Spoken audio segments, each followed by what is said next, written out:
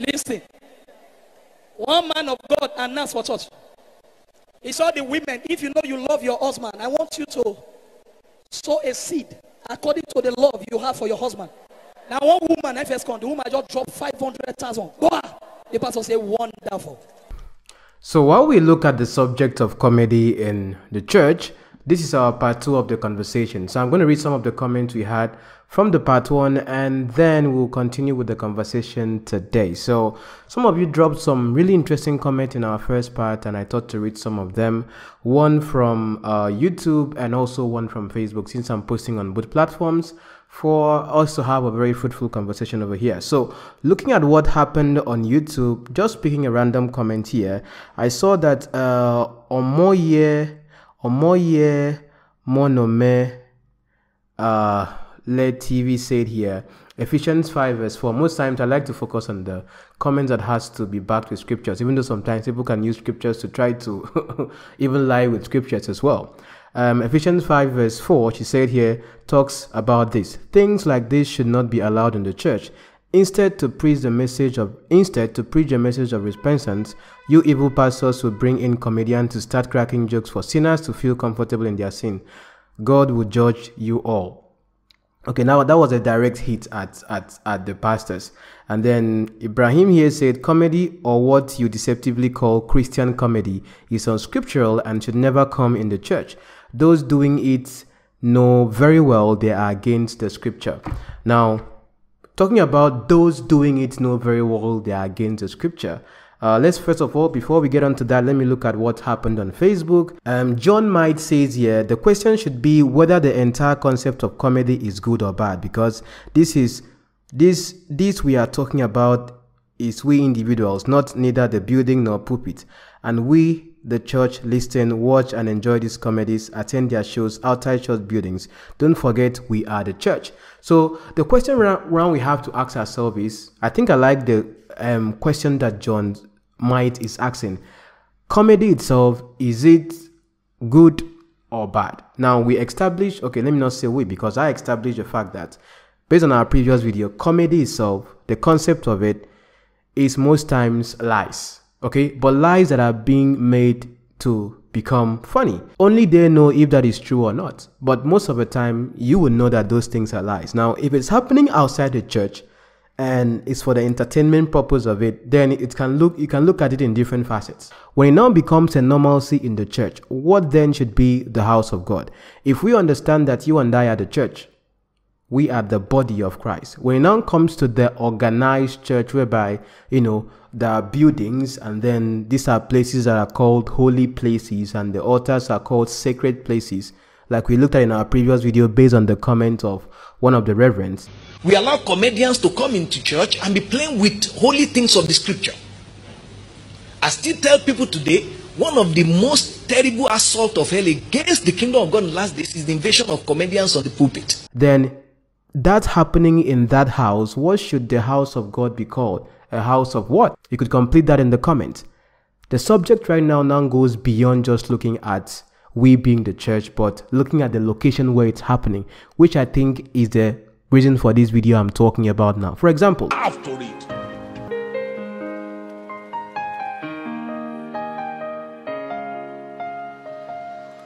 Have you ever seen a president of a nation with braided hair, a man? What you are into has placed a limit on your destiny. You scrape this or has remove your head. You have placed a limit on your destiny. Your son is putting earrings and you are laughing. What a kind of person. Your son. What an abuse to your integrity as a father.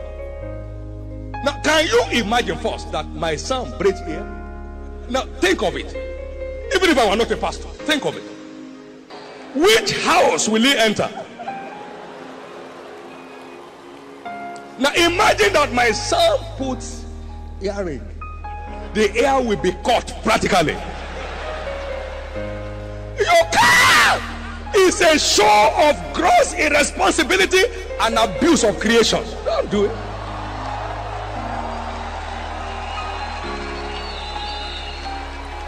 Now if you have anointing more than Christ and you are a man, you have earring, you will never stand on this altar till you die. If If an angel appeared to me, I will tell the angel to first remove your ear. You don't know what being decent does. It opens impossible doors. Being decent.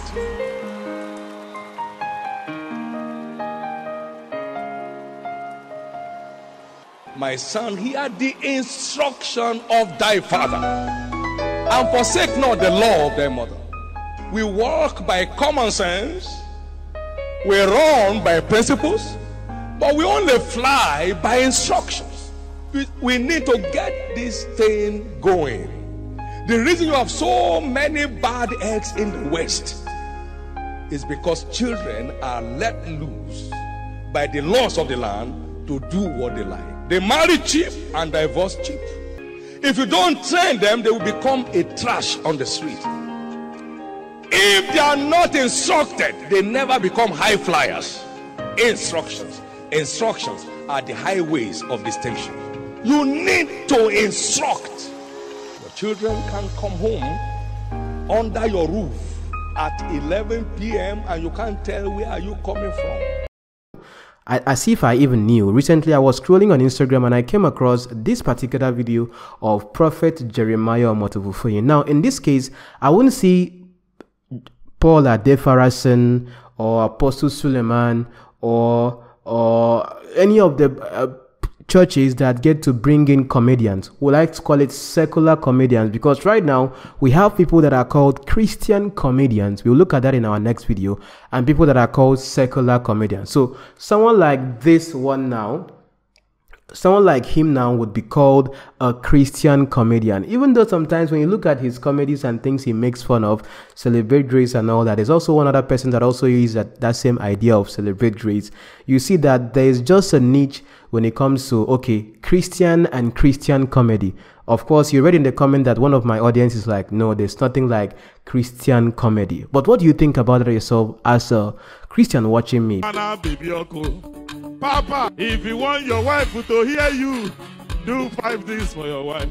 Mama, tell her, if you want to respect her, do 5 things for your wife. Oh, yeah, say, number 1, always give your wife money. Hey.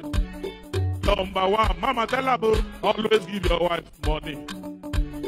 Number 2, don't forget to give her money. Number 2, Papa, here, don't forget to give her money. Number 3, Papa, keep giving her money. Number 3, Papa, keep giving her money. Number 4, don't go out without giving money. Don't go out without giving money. Number 5, if the money finish, go and borrow money. Papa, if mama money finish, go and borrow money. Because women, they like money. Oh. If you don't get money, they don't go hear you. If you don't get money, they don't go hear you. Women, they like money. I am a baby. I am a because last time we looked at a video, this particular video in our part 1, of what a Christian comedian was saying in church about tithing and comparing the church to the world, and it was just funny, even though it was realistically factual with what he was saying, but cracking jokes with things like that that Christians consider to be sacred, or would I say, you know, is always very, very controversial. So looking at this video right now, let's look at it together, of Jeremiah Omotofufuyin bringing this talented comedian who, even with the beat of a song that is what makes his trademark as a comedian, is from Tekno's song, but he's using the beat of that to make comedy as a singer. And Jeremiah Omotofufuyin brought him to his church, even with the trouser Jeremiah Omotofufuyin was wearing. It was quite interesting, but that's just probably his new fashion style. But look at what he's singing in the song. See husband and wife, they be like a woman and woman. See husband and wife, looking good. You dey praise God, do no mean say you go dey look tata do. You dey praise Almighty God, no mean say you go look anyhow. I, Papa, looking sharp. Mama na baby oko. Papa looking sharp.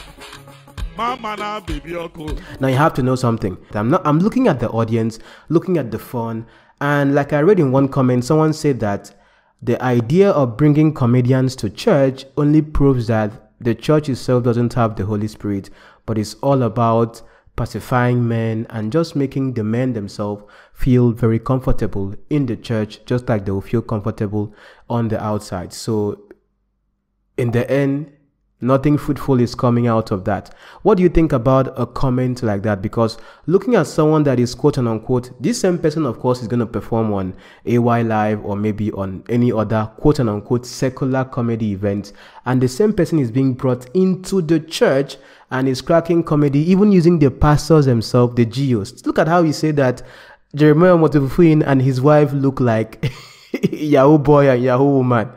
Come on, you guys have watched my videos here tons and tons of time.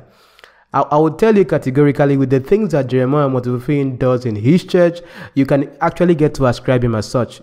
I'm not joking, okay? But the way they get to make a joke about that, and the funny thing is that if you look at the title there, he says that his wife is a prophetess. And we have looked at this particular subject on this platform before. Maybe we have to look at it again.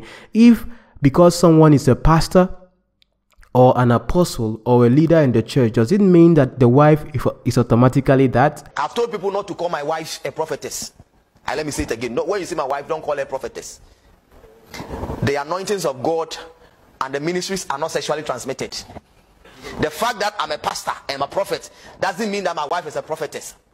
She said, when you see her, call her doctor. Don't put burdens on her.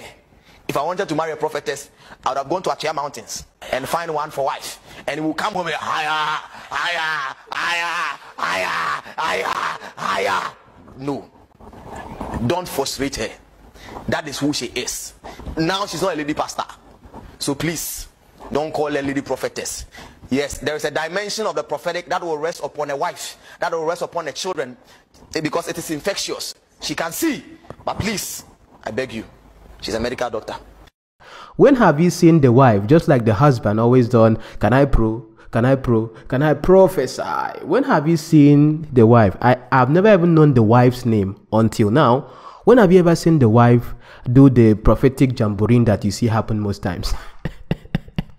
Of course, you and I know that based on the facts of things you have looked at here, these people are just a bunch of jokers. I'm just being sincere with you. But, we have to always be on a very, cordial level on this platform, because I know that you are smart enough to really recognize and know the truth when you see it right before you. Now, think about the huge audience that are over there and ask yourself a question. With these people themselves being entertained and having this in the church, should we really focus on the person that is being brought into the church, or about the context of what is happening?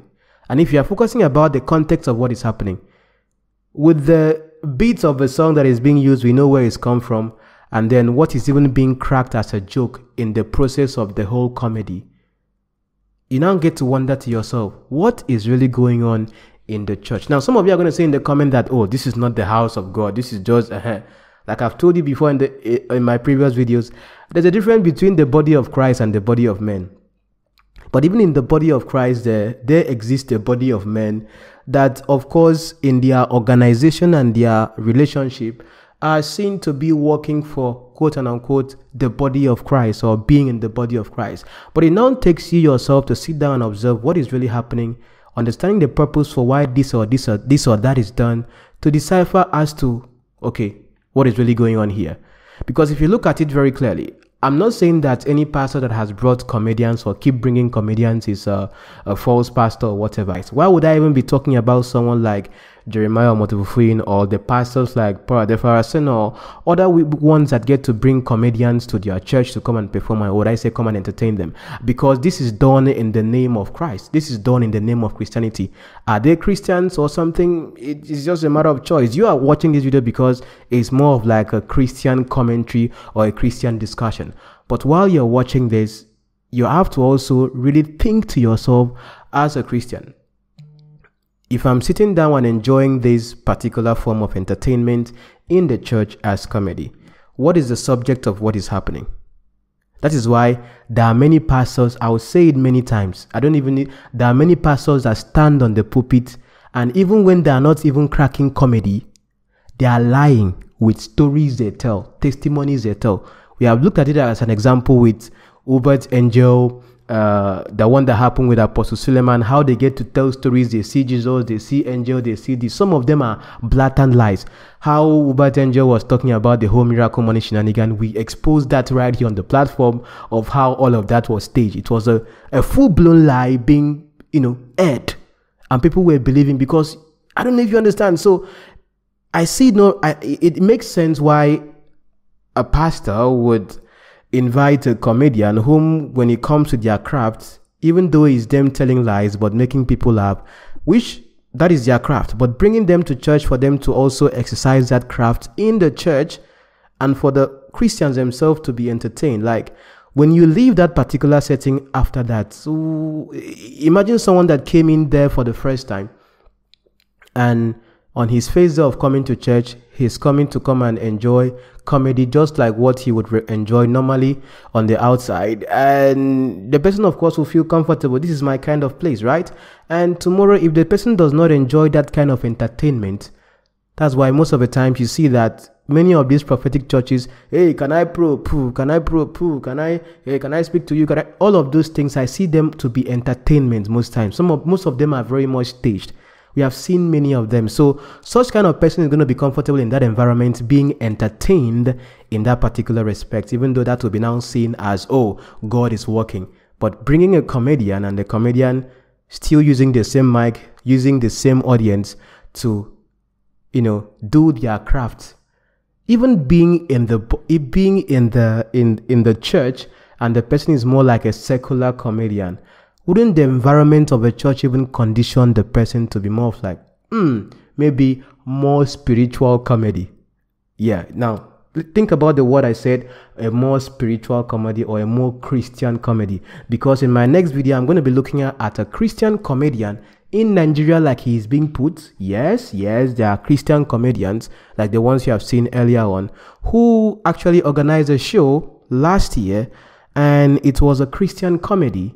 And it was actually very, very much commended about, based on the difference between that and the regular comedy shows you will see, like the AY Live, Basket Mount, and all that. Now, am I saying comedy in itself is a wrong craft or a wrong profession? I wouldn't say that. Just like we understand in the scripture, when it comes to doing something, the purpose for which you are doing a particular thing is most important. Based on the community of people gathered over there in the church, and the idea that a particular location or building is a sacred place for a particular purpose, bringing in a comedian into that particular location, more like a secular comedian who is also a Christian comedian, like how Akpororo is seen to be, quote and unquote, a Christian comedian who will crack jokes in churches and then also go crack jokes in AY Live or other platforms. It's not as if the jokes are different when they're in church or when they're in different places or something.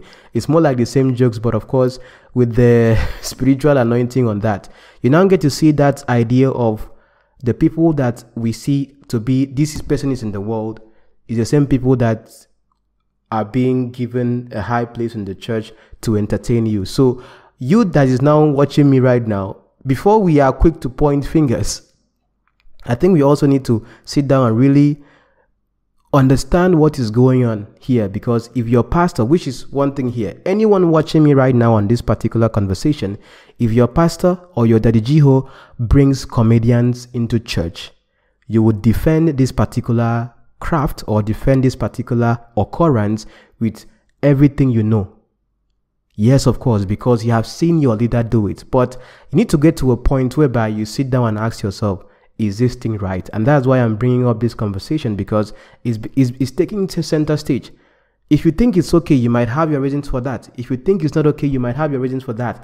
But you have to get to a point where you decide for yourself if you are going to entertain this or be part of this happening in a place you call the church. Do you understand? Or if you are going to be part of a group of people that enjoy this form of entertainment. So are you going to be in church and then your pastor brings in a comedian to come and entertain you, someone you might probably paint to be someone of the world or whatever? Would you stand up and leave that particular premises and be like, I'm not going to be part of this because I am here to worship God, I'm here to serve God? Or are you going to sit down there based on the authority of your papa over what you believe to be right or wrong? That is where this conversation is leading to. I don't know if you understand. Till I see you in my next video, my name is George, and give me the courage to insult back anybody that insults me. Amen.